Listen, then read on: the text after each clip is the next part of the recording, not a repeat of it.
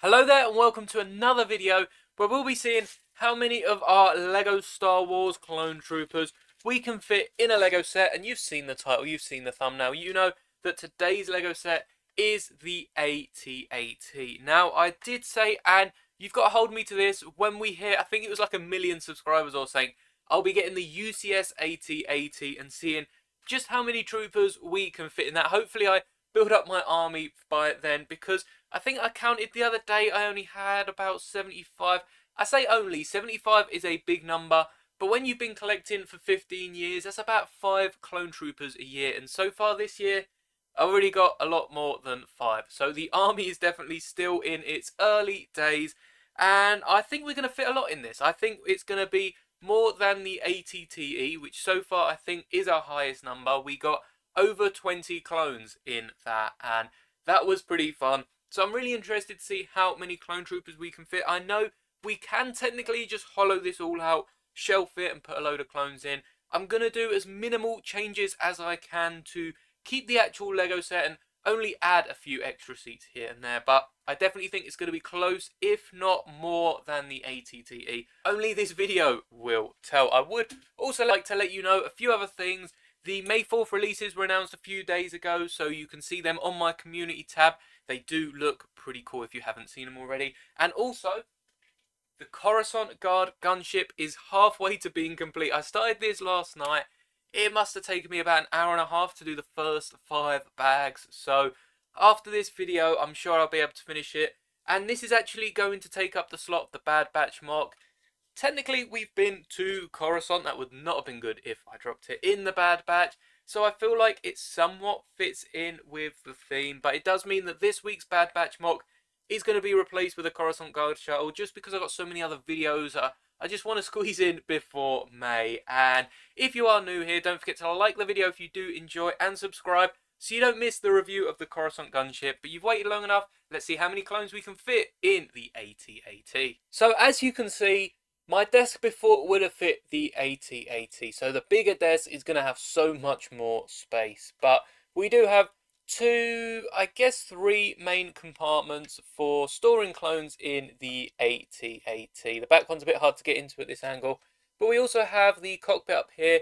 You can only really fit 3 figures in here. You could fit 4 with a fairly complex modification, because I do actually have 3 AT-AT drivers, so I have fit 4 troopers in here. But there's also a spot at the back for a speeder to fit. You can see this is my custom one. The instructions are on Rebrickable, but this will count as our first trooper, because whether you decide to build my custom one or not, you're going to be able to fit 1 trooper in there. The biggest difference is actually how much space you've got in the middle, but we're not going to be sitting any clones directly in the middle. You can see there is actually a platform in here, which I've prepared prior to today's video, but we'll take a closer look at that in a second. And we will be gutting the interior, but I think the one we'll start off with is actually the head, and get some pilots in the cockpit. So as I said, we should be able to fit 3 clones in here. Let's pop it open just so we know that we're putting them in correctly. There is our first one. It is a Coruscant Guard trooper, and the second one sits right next to them. And then right at the back, we do have a spot for 1 more clone trooper. Of course, this is where the Admiral sits in the actual playset. But as we're using clones, you can then shut that up, and you shouldn't need to remove any of the clone helmets. Just make sure they're sat in there nice and firmly, otherwise they will be jumping about when you try to close it up. It's nice and snug, but there is our first 3 clone troopers in. And now that we've got our first 3 troopers in, our attention shifts back to this backspace, as we can definitely fit more than the 5 troopers that they've already planned 4 seats in the back. So first off, we want to remove the turret. We're going to try and fit as many clones in as we can. So this turret will have to either go on top of the speeder or just be left out.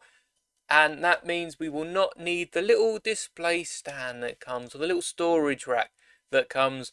It wouldn't really be a LEGO set without a weapons rack. And we also are going to be removing these seats, because we want to make the most of the space.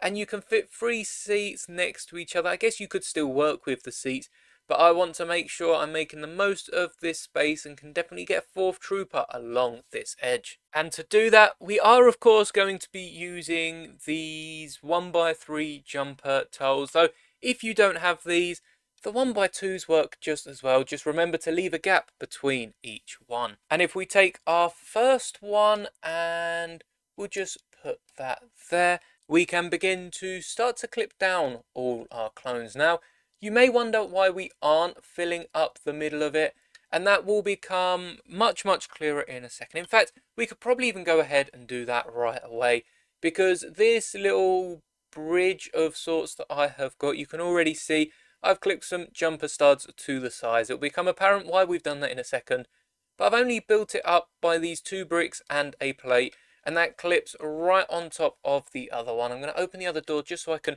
make sure it is firmly in place. We don't want our clone troopers sliding around in transport, and that will allow us, if I don't pop it off, to sit a whole load more clones. So as you can see, we've still got the room underneath for our clones. So I'm going to continue in placing all of the clone troopers down.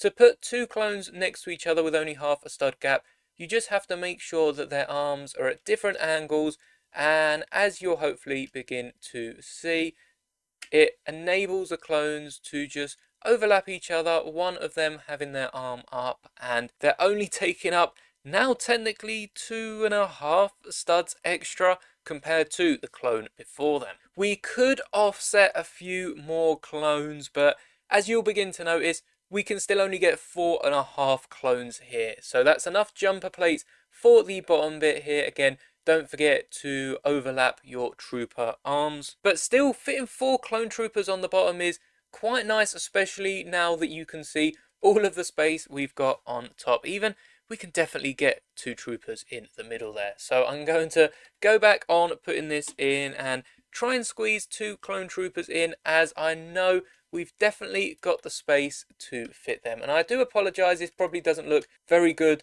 on camera, but as long as we're getting the clone troopers in there, I guess it works for the sake of the video. Now, I am going to try something that I didn't plan for and get 3 clone troopers in the middle, so perhaps we'll switch to an aerial view. And hopefully what you're able to see from up there is we can actually get another 2 troopers to squeeze next to this one. In fact, we could probably even squeeze another one next to these, but I'm not going to try and push my luck. I just want to get these 4 troopers in here, because there will be a problem with the helmets if you try to squeeze more, but definitely give it a go if you do have this set.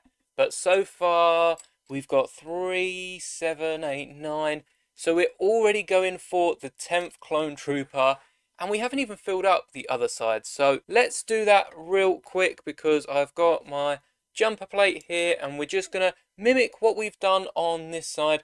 Just on the other side, you can see I have also removed the doors. The mechanisms for the doors still fit over the clone troopers. They sort of overlap where the doors would go and allow the clone troopers just to relax back into the rest of the AT-AT without making too much of a fuss, and just allowing us to really pile them up. The good thing about this is it doesn't have to be clone troopers we're working with. You can do this with your snow troopers. I just don't have enough Imperial snow troopers to pile on as many as clone troopers. But that brings us to a total of 14, and this is where the fun begins. So I'll switch back to the regular camera angle so you can see just how the magic works. And when we place this platform just on top, you can see there's probably about a stud's width between the helmets, so it's not very clear, but there's enough clearance to get a few more clones than the 14 we currently have. Now, we actually want to be piling these clones up backwards and making sure that we're not putting too much pressure on the plate, otherwise the whole thing will just cave to one side. But that is because there are these 1x plates running the whole way through, and as I said, we don't want to make too many modifications. Adding bricks is easy to do, and it means that if I ever want to restore the AT-AT to its regular form, I can do it with just removing them extra pieces. But We also want to grab our clones, make sure they're seated, arms up and helmet tucked in. And we can also start lining the middle, but you do have to squeeze them in at an angle. Perhaps their arms have to be all the way up to fit easily. And then you are going to be able to rotate them, slide them in. It's not the easiest thing to do, but we're fitting an extra clone. So far we are on, well, we must be coming up to nearly 20 clones. And I think a quick head count gets me at 17 so far. Again, the number will be on the bottom right of your screen, but we are getting every single clone we can in here, forming a nice neat conga line on the front, and then you guessed it, we're just going to be lining both of the sides next to them. If you did want to take apart your AT-AT, definitely feel free to. Of course, it's your Lego build, you can stack these however you like, and if you do remove these, you might even be able to get the outside clones sat around the correct way, or the usual way for an AT-AT. In fact, I'm pretty sure this is the way they're meant to be set around, because otherwise they'd just all be facing the wall. And I'm not quite sure if you'd be able to squeeze the last one in through the bottom. So I don't know how we're going to get this one in.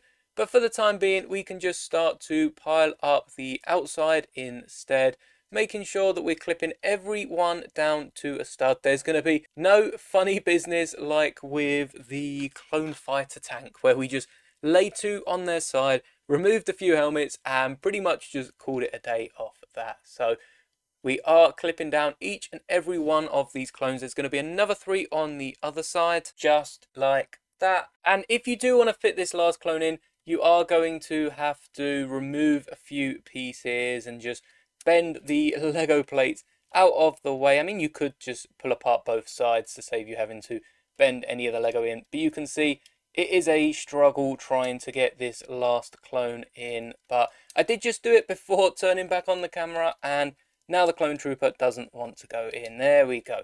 So you can do it by lifting this plate out of the way, and then you've got to make sure that you line up the clones. This isn't very, very easy. This is definitely as hard as it looks. But as you can see, the clone trooper is in there. Make sure I haven't unclipped the other one. And I think that's going to have to do. But at least this piece up here does come apart in one piece. So it is very easy just to clip back on. In fact, in clipping that down, it sort of straightened the middle one. So perhaps that's what it needed all along. And now we are just clipping back the large plates on top and repairing the doors. And then we'll count up all of the clones. So it turns out that the AT-AT doesn't actually fit more clone troopers than the AT-TE. You can see just to the corner there. And I've actually nearly run out of clones fitting this in. I only had 29 clones to start off with. Of course, you can see all of my other clones on display if we needed them. But to fit 24 clones in here is still pretty impressive. I think this set come with 2 or 3 snow troopers, probably about 3. And we actually do have one on the back. I'm not sure if I counted that. So it's probably actually 25. So we're only a couple of troopers off the AT-TE. So even if you make the cockpit modification or the little pilot's head bit here, you're only getting one more clone in. I really don't see us fitting another clone without having to modify the back of it and enable more troopers to sit there, which honestly is probably the route we could have gone down. But I just really like the fact that the speeder is there ready to go. Even in Fallen Order, where we see the interior of an AT-AT, it just makes it a bit unique and saves the whole thing just being the body of the AT-TE. So if you want to find out how many clones we managed to fit in the AT-TE, it's more than 25, which I think 25 is still a crazy number. But if this hasn't beat the AT-TE, I think there is only one hope left for this series on the channel, and that is before we get to all the UCS sets. Because, as I've said, they're a lot of money, and the channel's not quite at that stage yet. But one day we'll definitely hit the UCS sets. For now, the one hope is the Coruscant Guard gunship. I'm only halfway through building, but look at all that space in the back. That is prime time Lego clone real estate. So hopefully I can get to building this soon. There's a few other videos, of course, I've got to do my review on it. As always, it's like a rite of passage for a Lego set on a Lego channel. And then we'll get to making a battle pack out of it, which I do want to do first. I've got an amazing thing planned for that. And then fitting as many clones in it as we can. And there's also a little hidden section at the front, which I'll definitely be making use of. So stay tuned for that. Make sure you like the video if you are enjoying the series here on this channel, and subscribe so you don't miss out how many clones we can fit in the Coruscant Guard gunship. Coming to you very, very not so soon. But do stick around for that, and I hope you enjoy, and may the bricks be with you always.